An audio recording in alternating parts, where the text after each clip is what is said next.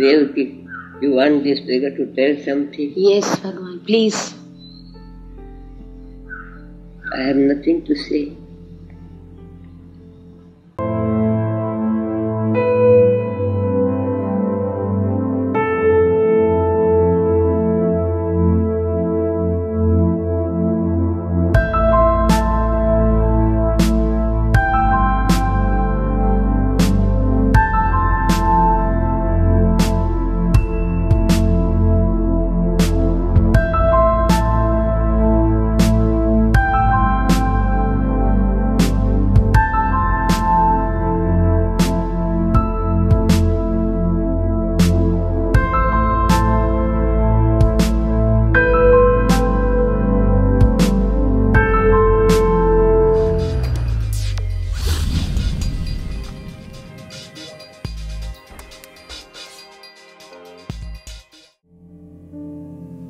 This episode of the Palak Mehta show is very special to me. Today we celebrate the life and teachings of a great saint, Yogi Ramsuratkumar. He left his body in 2001 and had spent most of his post-enlightenment period in Tiruvannamalai. Today we are blessed to have his closest disciple, Ma Devaki, with us. She will share beautiful stories of his life, and I hope you really enjoy this episode. He was wearing very colorful 2 or 3 shawls and a very carelessly tied turban overhead. And his eyes were shining. My God, he was extraordinary.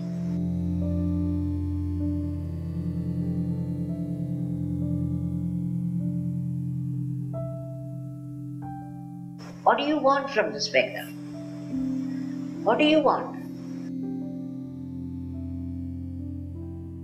I want to see God. What? You want to see God? And I felt so terrible. I wanted the earth to open and swallow me. And then, his face softened. And then he said, Devaki, this beggar has not seen God. How can he help you? This beggar has not seen God. Oh, but you want to see God. And then he said, oh, Devaki is a good soul. She will see God.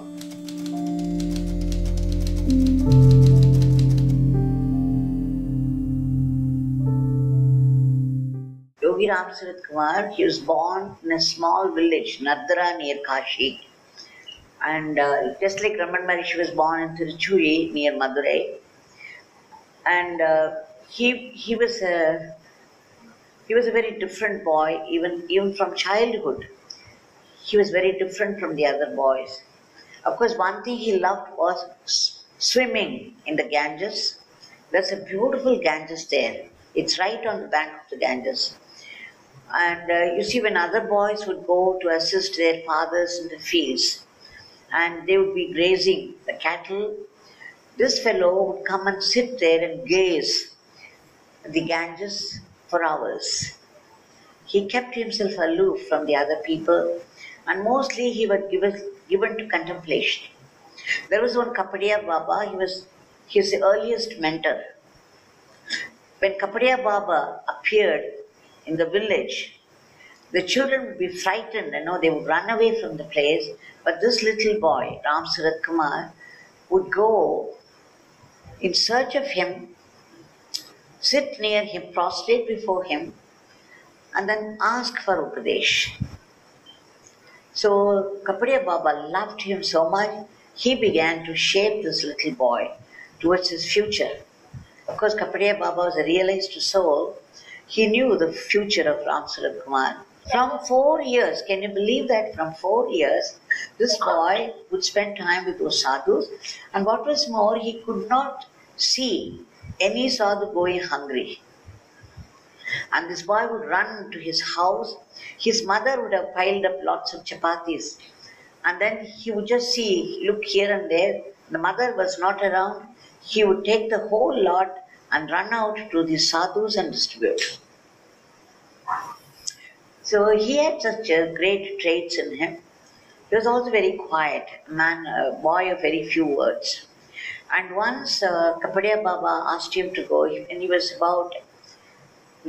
at the age of 13, something happened, a turning point in his life, Ramsurat's life. He used to help his mother with the household chore.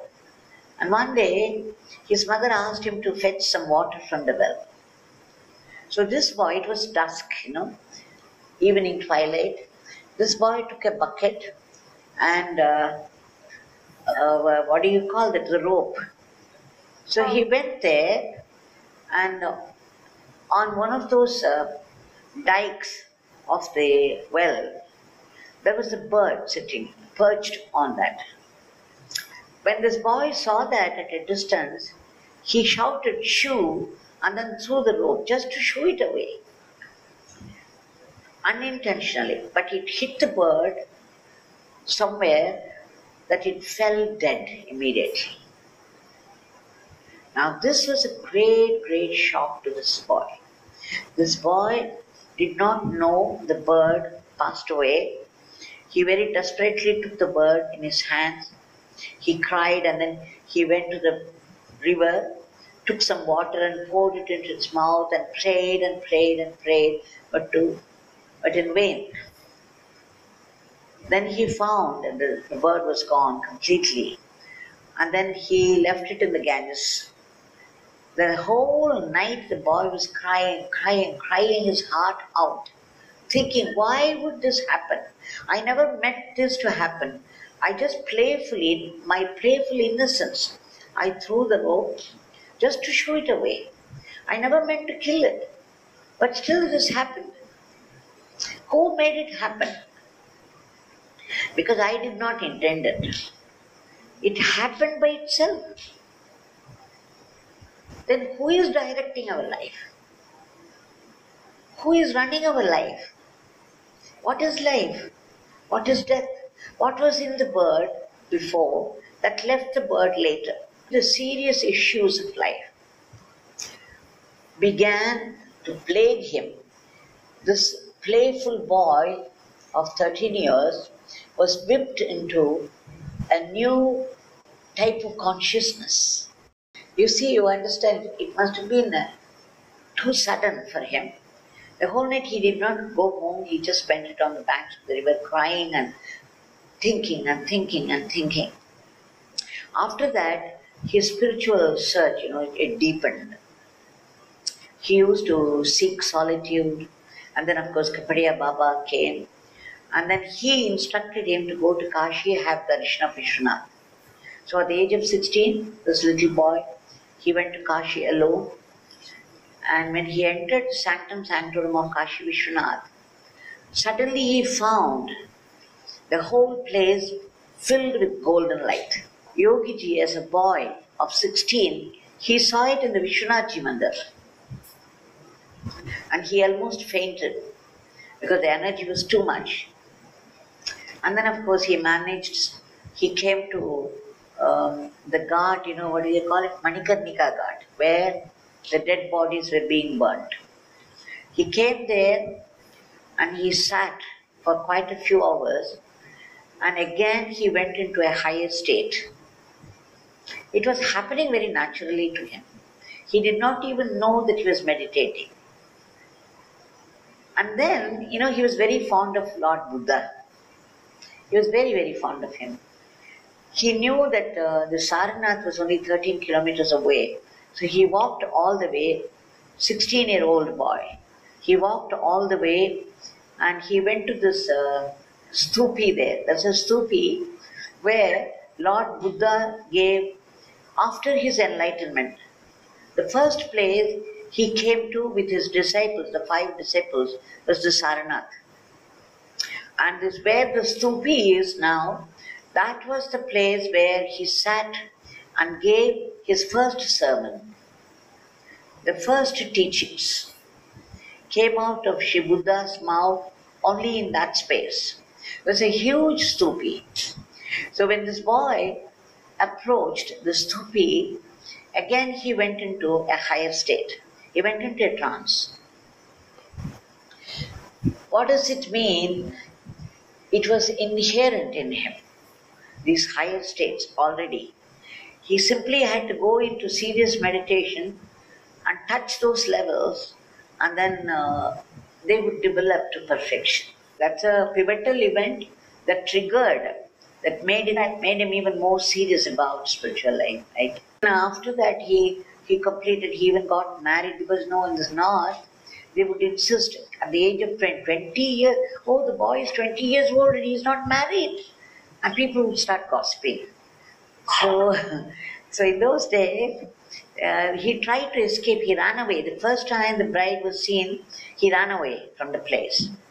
And then the bride had to be married to his brother. Now the second time, they knew now, they were very ready, they were very tricky, that they arranged something where he could not escape at all.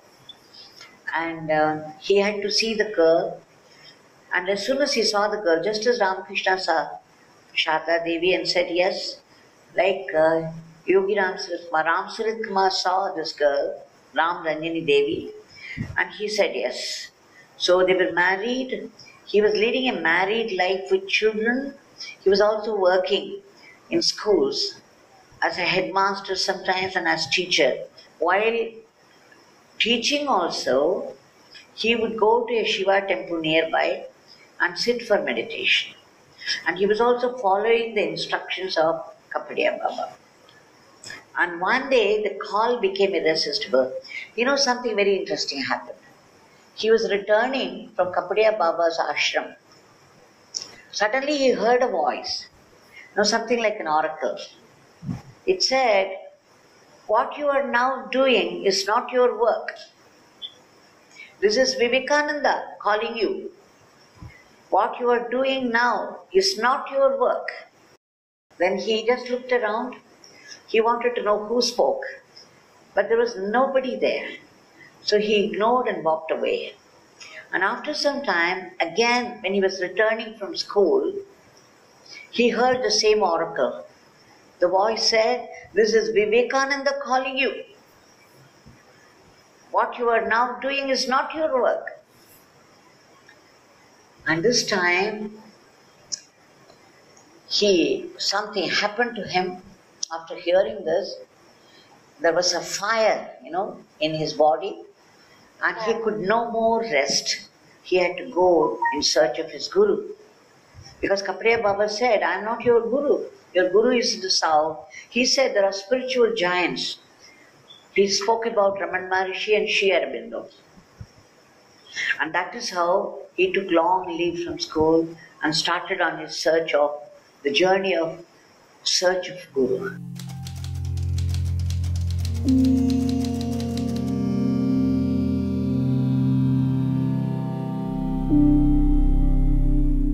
When he was traveling, he was still a teacher, so he bought the ticket. He had some money left, and he was wearing a kurta, and he had all this in his possession. When he boarded the train, there was such a crowd. People were jostling each other to get inside, and he joined the crowd because he was right in the middle, and then people came more and more, and they were crushing him into the train. So after boarding the train, when the ticket collector came, he put his hand into his pocket, only to see the hand coming out of the other way. It was clean cut. Somebody had pickpocketed the money, ticket, everything. So he had nothing at all. When he started the spiritual journey, whatever possessions he had, he was deprived of. And then he collected some money from people around and bought ticket up to some place near Pondicherry. The rest of the way he had to walk. But here, you see a remarkable thing about him. See, had it happened to me or to any ordinary person, what would we think? Oh, I am starting my spiritual journey, and this has happened. We would have looked upon it as a bad omen, and probably we would come back and not start again for some time. But Yogi Ramsuratkumar, the young man, thought, oh, I am starting on a spiritual journey, and this money, everything has been taken away from me. This is God's will, which means God does not want me to depend upon money. Money is never a security. See the way the mindset is, the way he thinks, the way we would think. It makes all the difference. He came to Sri Aurobindo, spent some time there, and then he heard about Raman Maharishi. He came to Tiruvannamalai, spent about 2 months there, sat before Raman Maharishi. In both the places, he had, he could go into higher reaches of consciousness, but there was no final fulfillment. So he returned to the Himalayas, and then he was just roaming about. He went to Shivananda's ashram and served there for some time under Swami Shivananda. And that is when he heard about the Samadhi of Raman Maharishi and Sri Aurobindo. He became very desperate. He also saw, when Raman Maharishi passed away, he saw, what do they call it, the comet, the passing across the sky. And then he knew instantly that Raman Maharishi had attained Samadhi. Because, by then he had developed, by his own meditation, he had developed some siddhis. Even then he was an advanced soul. But then he was waiting for the final fulfillment. Now, when he was in Ramanashram, he had heard about Papa Ramdas of Kanjanghat, Kerala. He went there, but he was not very impressed by Papa Ramdas. It's just that the time had not come for him. So he returned, now back in the Himalayas, after he heard the news of the Mahasamadhi of 2 great spiritual giants. He felt terrible and desperate. The only one that came to his mind was Papa Ramdas. So immediately he rushed to Kanjanghat. See, at that time when he went there, he was not interested, but people had said to him that he was a great soul. So that had kind of impressed upon the fabric of his soul. It was staying with him, but he never gave a thought to it because he was all the time bent upon Raman Maharishi and Sri Aurobindo. But now it was an eye-opener to him, and suddenly he knew he had to go to Papa Ramdas. There is no why to such things. Why he was not impressed? Because Papa Ramdas was seated in a beautiful chair. He was being served by Mataji Krishnabai, and the life seemed very comfortable. He felt that Papa Ramdas was living like a king, not like Sri Aurobindo or Raman Maharishi. All I can say is he was already an advanced soul. He could not have missed out on the greatness of Papa Ramdas. But I can only say the time had not come. Maya plays a role in these places. Now, you see, now the time has come. So immediately he rushed to Papa Ramdas. Also ignored him at that time. Now when he rushed all the way to Papa Ramdas' place, Ananda Ashram, Papa Ramdas was waiting for him. Papa Ramdas knew about Yogi Ramsuratkumar. He knew his future mission also. He was waiting for him to turn up. And this time Papa Ramdas was very, very sweet to him. What was more, he not only welcomed him with such love, he said, he narrated some of the incidents that took place in Ramsuratkumar's life which no one else knew. So that convinced Ramsuratkumar, the youth, that Papa Ramdas was truly a great person and that his future lay at his feet. So Papa Ramdas also asked him to stay for 2 months in his ashram. But then what happened? Hardly 15 days. Then Papa Ramdas was initiating a lady into Ramna. And there was a crowd standing around watching this. Ramsuratkumar, the youth, also joined the crowd. And suddenly he felt an urge to be initiated into Ramna by Papa Ramdas. So without any hesitation or fear, he went straight to Papa Ramdas and said, "Please initiate me also." He was a very shy person by nature. He wouldn't do anything of this sort. But suddenly he was overwhelmed by an emotion. Something took over. And then he found himself approaching Papa Ramdas and speaking these words. And what was more, Papa Ramdas turned his face away for a second or two. And then he turned back to young Ramsuratkumar, smiled and said, "Okay, you sit down." And immediately spoke this mantra, Om Shri Ram, Jai Ram, Jai Jai Ram, 3 times, making him repeat, making Ramsuratkumar repeat it. And then Papa gave one instruction. What? You chant this mantra all the 24 hours of the day. And the way he was instructing him, it was so powerful an instruction. Bhagavan later said, Papa Ramdas not only gave Ram Naam, but also Ram Ban. Because it came like the killer arrow of Rama and triggered something inside him. Immediately he walked up to the hill and there was a cave. He sat there and he began to chant this mantra day and night, with no thought for food or sleep. And Yogiji said much later, years later to me, that he was doing it only 6 nights and 6 days. On the 7th day, Papa Ramdas killed him, murdered him, and then it became eternal living for him. In the depth of his ego was born Yogi Ramsuratkumar. It was an exodus of this world, exodus from this world, from this kingdom, the kingdom of ordinary world, to the kingdom of the divine. So he said, this beggar died at the lotus feet of Papa Ramdas. After that, there is no individual in this body.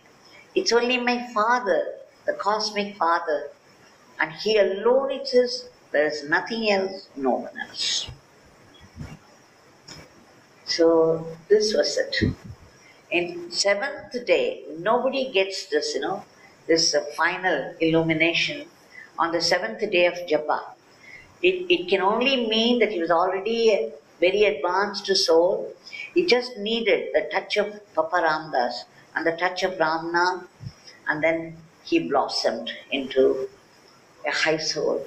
After the enlightenment, Papa Ramdas said, I have given you everything. There is nothing more to give you. Now you can go from here. But Bhagavan became so attached to Papa Ramdas, he just could not bring himself to leave him. Papa Ramdas had really to push him out. He said, you have to go because you have a mission. And then Papa Ramdas asked him, where would you go? And the divine spontaneity in him said, Tiruvannamalai. After the ego dies, the divine takes over, and then the soul begins to live in a divine spontaneity. There is no need to go through the pros and cons of a matter and then make a decision and then execute it. It's for the ordinary people, for those people where the ego is active. But for those people, these divine people, the divine spontaneity takes over. There is no need for brain anymore. So much so, Bhagavan would say, oh, this beggar has no brain. This beggar has no mind. Like you people. You people are all very lucky. He would make fun of us. So you see, and the thing is, the divine spontaneity spoke, Tiruvannamalai. But it took him 7 years of wandering all over India, right up to the Himalaya, from Kanyakumari, before he landed in Tiruvannamalai.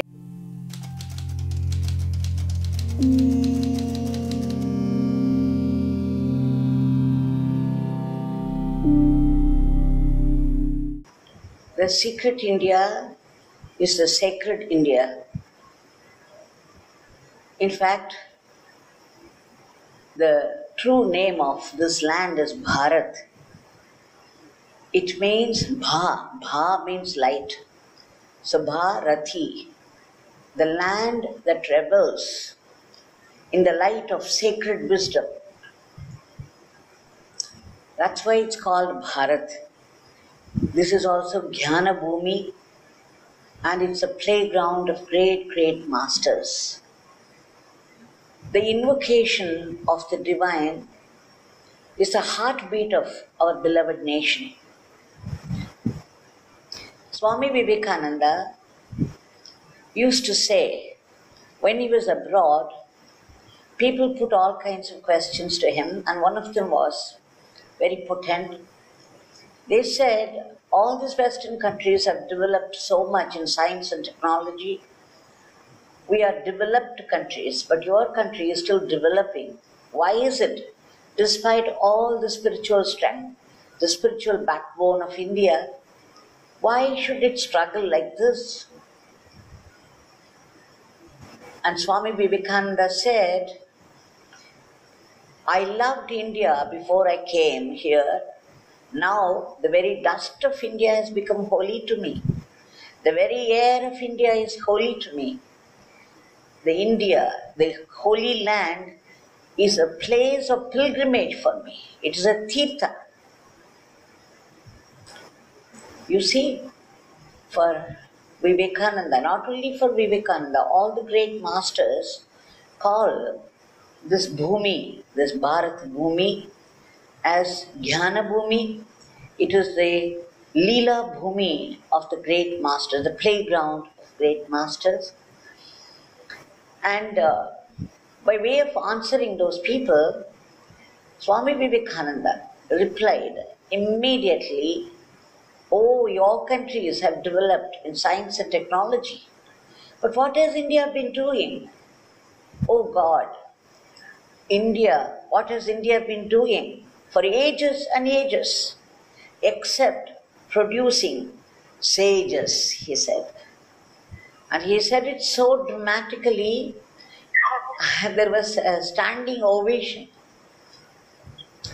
And this comment of his was very dear to the heart of Yogi Ramsuratkumar. It never failed to draw cascades of laughter from him. Bhagwan Yogi Ramsuratkumar, my master, went one step ahead and said, this land is so holy, even to be born in India, you must have done meritorious deeds in your past births. Such is the glory of India. Sri Rabindranath Tagore said, India, the glorious destiny of India is to be the teacher of all lands. And Sri Aurobindo, in the words of Sri Aurobindo, India has to be the moral leader of the world. So, Yogi Ramsuratkumar himself used to say, it is the playground of great masters, the custodians of the divine plan. It will never be taken away from us. Believe me, my friend, truth shall have its way. And then he would dissolve into enigmatic laughter. So such is the glory and the riches of India. The unique riches of India have always been the great spiritual masters and teachers of rare eminence from varied lineages and traditions, you can say. Why it is secret? In spite of the kaleidoscopic chaos, disorder, disharmony, and the poverty, the suffering that you see on the surface of India, it is still going on with this, because of this backbone, the spiritual backbone of India, and it's behind, and therefore it's secret. It doesn't come to the fore except through these great masters. Tiruvannamalai, the mountain, is considered as the very embodiment of Lord Shiva. It is the divine beacon of light. Now, when Lord Shiva, the huge mountain, it looks like any other mountain. It's just a stone mountain. It looks so ordinary for any onlooker, but it's considered very, very special because it is Lord Shiva. The whole Tiruvannamalai turns out to be the Garbhagriha, the sanctum sanctorum of Lord Shiva. You know that in any temple, the sanctum sanctorum has very special energy. Yes. So when this huge mountain serves as Lord Shiva, the whole of Tiruvannamalai becomes the sanctum sanctorum with the special energy of Shiva. And that's why the mountain has this, casts a magic spell on all serious seekers of truth. It has a charismatic hold. It's been, I should say, both a natural and chosen abode of great spiritual giants from time immemorial. And most recently, the Guhai Namaskivaya from Karnataka, Guru Namaskivaya, then Seshadri Swami and Sri Raman Maharishi, and now Yogi Ramsuratkumar falling into the same line.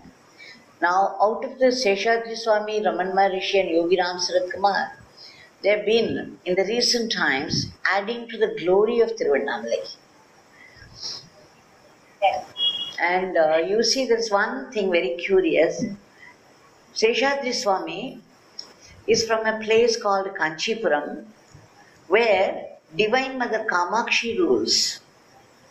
And Raman Maharishi is from a place called Madurai. The ruler there is the Divine Mother Meenakshi. And now Yogiji is from Kashi Varanasi, and there the Divine Mother is known as Visalakshi. So the three aspects of the Divine Mother, Kamakshi, Meenakshi, Visalakshi. It is as though their very tapas had taken the forms of these three masters who have been ruling Tiruvannamalai with their reign of their blessings, the blessing power, It's very strange that it happened that way. Kamakshi, then Meenakshi, and then Visalakshi. Puranic story is that Lord Vishnu and Lord Brahma had a competition. They wanted to find out the head and the foot of Lord Shiva. So Brahma is supposed to have gone up there in search of his head, and Mahavishnu had gone down. And they could not do it, they could not find it, because Shiva appeared as a huge column of fire. And this huge column of fire is the ultimate stage, what we call the Parabrahman. It is the state of Parabrahman, and its immediate expression is fire, but it's not the physical fire that we are talking about. It is the fire of supreme knowledge. And this fire of the column of fire, of course, to the eyes of the people, to the physical eyes of the people, it stood as the physical fire. And this, over ages and ages, solidified into first the golden, and then the precious stone mountain, and now it is the stone mountain. Over the ages, it had solidified and solidified and solidified into various precious stones, and finally in Kali Yuga, it has come down to the level of stone, but the magnetism is there. The spiritual power of the mountain is no less now. Raman Maharishi, once when he went round the mountain, he found a hole, an entrance into the mountain, and accidentally he went near and peeped inside. There, to his surprise, he found a golden world. There were great rishis, and they were all completely golden. There were streams of water, again golden. There were birds, trees, vegetation, but everything seemed gold. The energy of the place, the spiritual energy, must be of a very high order, so much so there is an emission, a golden emission, a golden radiation. So each thing in this world was radiating that high energy. And naturally, it looked very golden. But then the energy was so strong, even Raman Maharishi had to pull out because the physical body would be unable to bear this.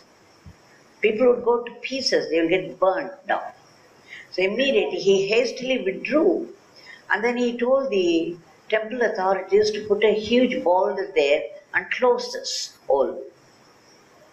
Because if an ordinary man should find his way in, he would be finished once for all. He wouldn't be able to withstand the force of that energy there.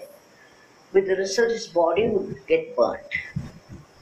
So Raman Maharishi very hastily withdrew. He himself, he could not bear it because he had a body, human body. And he asked the temple authorities to go close it with a boulder, and now nobody knows where the boulder is. It's closed very naturally now, it's become a part of the mountain, there is absolutely no way to go inside. Yet, people who have developed to a very high level in meditation, they could sense the subtleties of the atmosphere, and it's possible that this appears in the dreams of such people. Apart from Shri Mohanji, there were 2 or 3 Mahatmas who had come to our ashram who also said they had seen something like this in their dreams.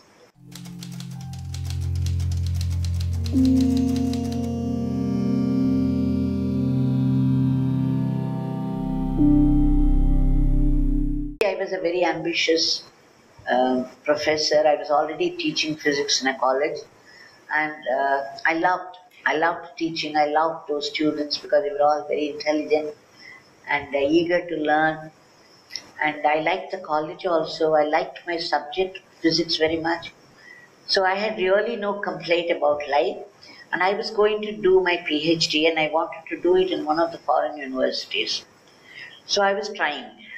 At that time, I had landed at his door. One of my students had come to him earlier, and then she described her experience. And she said, ma'am, you must go to him. He's extraordinary. He's not like any of the people we have seen, any of the Mahatmas also. He's absolutely different. And he speaks excellent English, so you'll be able to communicate with him. You must go and see him. Now she is a high-rank officer in the police department. She is one of the earliest IPS officer, and then of course she had now come up very much in life. And it is she who reported to me, and that made me go and see him. But even then I was very casual. I thought I had met many Mahatmas by then. Hadn't I seen Mahatmas and Mahatmas and Mahatmas? My heart has not melted in love. So what's the use? The flood of love. Love should well up inside you. The love for the entire creation. Love for the great Mahatmas. And there must be inspiration. And I had met Mahatmas and taken blessings from them, but nothing special happened to me. They were all great, great people. They were great Mahatmas in their own right, but my moment had not come. And so I was unable to enjoy those blessings. And so I was thinking, okay, I have seen Mahatmas and Mahatmas. One more Mahatma, so what? We'll go. So that's how I came to him. I was there at about 5:30 in the evening, and there was already a crowd. And we were all waiting for the inner door to open. There's a wooden door in the house where he was living, and a small veranda, and then there's a grill gate, and a few steps. So we were all there outside the steps, and suddenly the door opened, the inner wooden door opened, and then a figure appeared. I tell you, I could not see him fully. I could not see the details of that figure, but the impact was so much, so grand, so high, that I started to tremble. and tears were streaming down. I had no idea I was crying. I had no idea I was trembling. I was not even aware of anything except the presence, the huge presence that was walking towards. I could only describe it this way because I didn't really see how he looked and all. The presence came and it opened the door, and then he was dismissing each person, saying, Ram, Ram, my father blesses you. You can go, you can go. Giving some people a pat on the back and then blessing them, saying, my father blesses you. Or some people, Ram, Ram. And soon, everybody had left except the three of us. I had gone there with two friends of mine. Right. Only the three of us were left. And then the friend who had come with me, she just nudged me and she said, look, this is our turn. He's going to pack us off. Even as she murmured, she mumbled it into my ears, I was completely unaware of all that was around. I was just gaping at him with tears streaming down. And of course, he would know what I was going through. So, when we were getting ready to go, he opened the grill gate and he said, come in. He just called us, come in. And he went into the veranda, and so we followed him. And you see, when we were going to meet him, I bought 4 apples. And those two friends of mine, they had not bought anything. They refused to buy because we had been searching for him the past 2 days. The previous 2 days, we had been searching, and that was the Leela, hide and seek. If we went to his house, we found it locked. And people would say, just left for the temple. And then we would rush to the temple only to be told by people there, he had just left the temple. And then evening we would go, and again the story would repeat itself. And the next day morning again the same story. Next day evening also the same story. Every time we would reach a place only to be told he had just left the place. So he was playing this hide and seek. For me it was sharpening my eagerness to see him. Because I took it very casually in the beginning.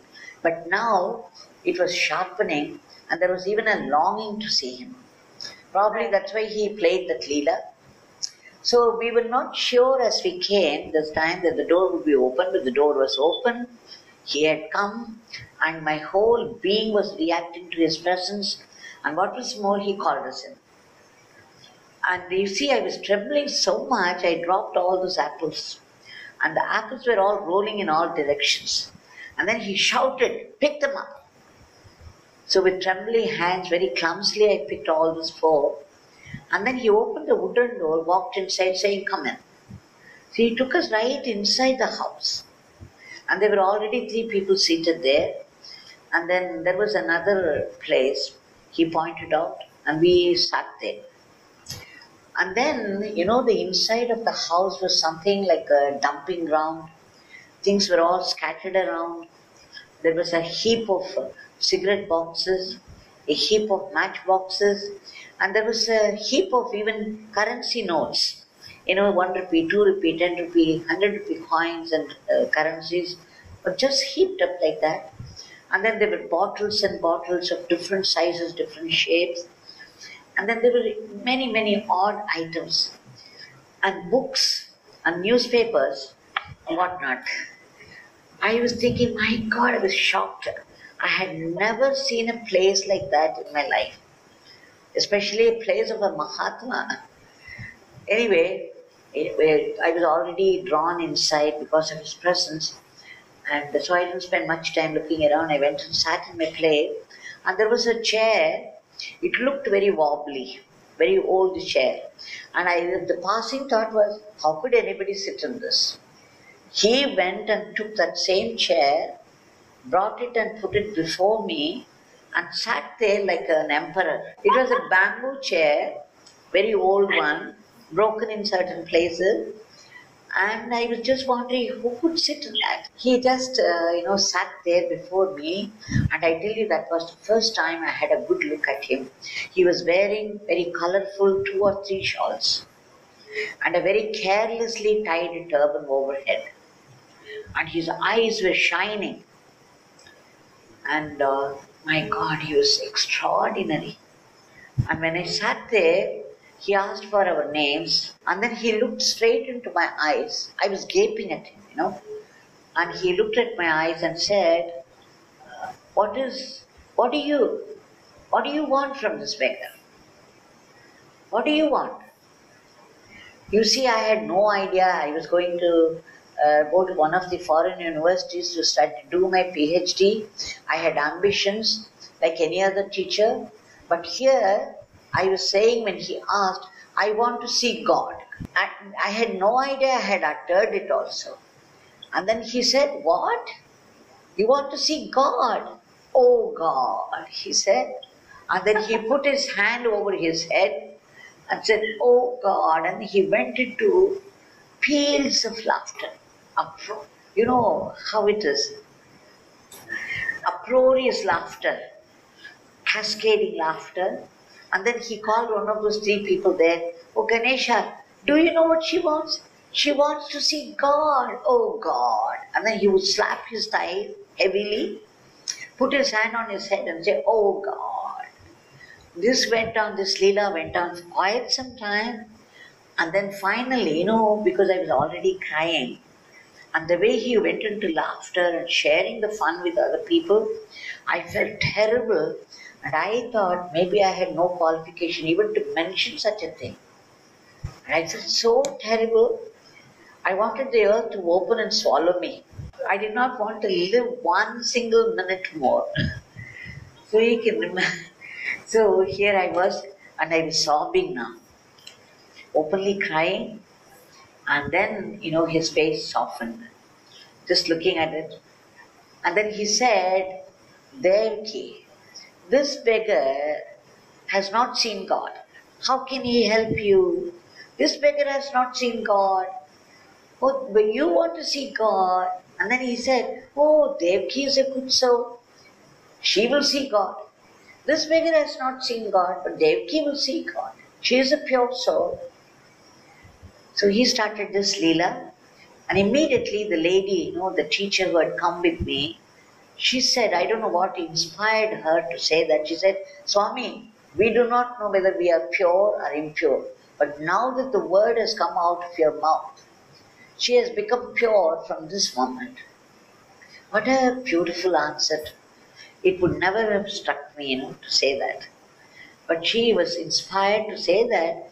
As soon as Swami heard it, his whole expression changed. He became radiant. He became very serious. And then he looked at me very sharply, penetratingly, raised his hand in benediction, and started to bless. All the three of us felt some passing current of electricity passing through our body. And then I had no idea what happened to me. All thoughts drained. And there was a beautiful, deep, deep, deep peace filling my entire being. I had no idea how many minutes passed. I only knew this peace and bliss. And I saw him. I remember one particular thought that went through that. And that was, if there is a God, here is he sitting before me. That was the only thought that came to me. All other thoughts drained. You see, for 4 years, I had gone up to the Himalayas every year searching for a guru. But when it came to Yogi Ramsuratkumar, I came very casually with different ambitions, but I was caught. And then everything changed.